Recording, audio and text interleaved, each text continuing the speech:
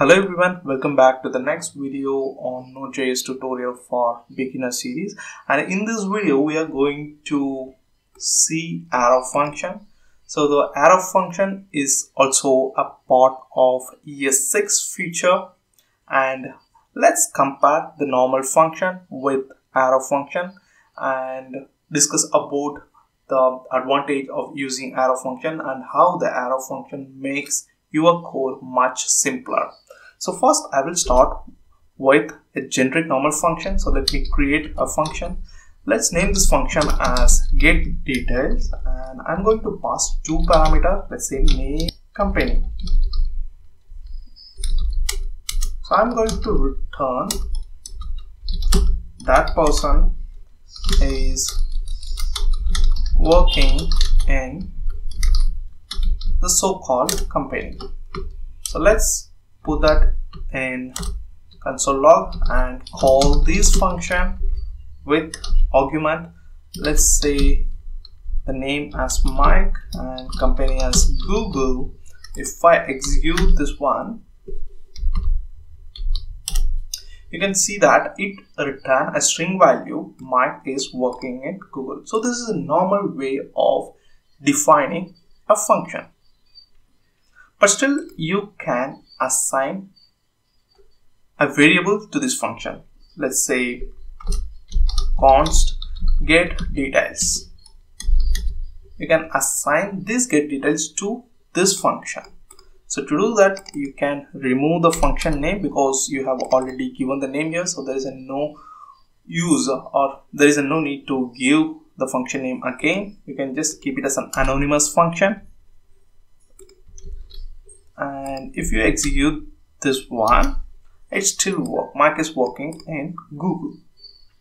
So let's see how to convert this anonymous function into an arrow function.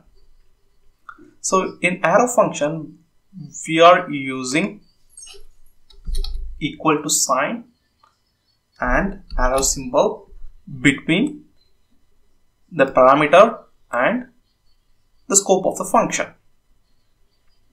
And you don't need to use a keyword function in the arrow function.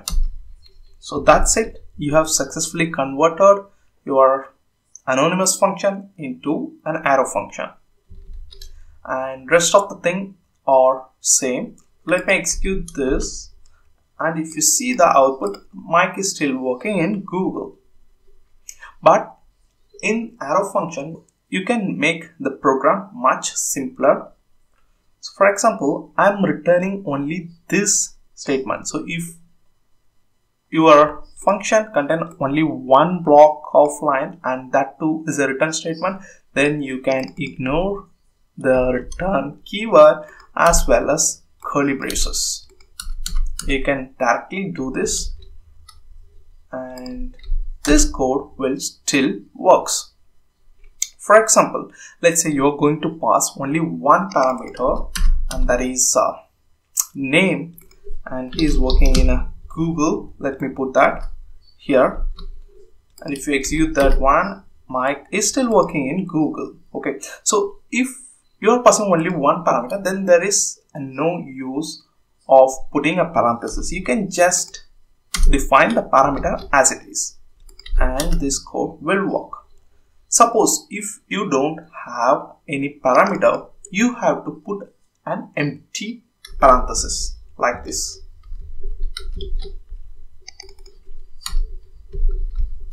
So let me put a mic here because we are not passing any parameter, and this should be like this because we are not passing any parameter and there is no use of putting the arguments here.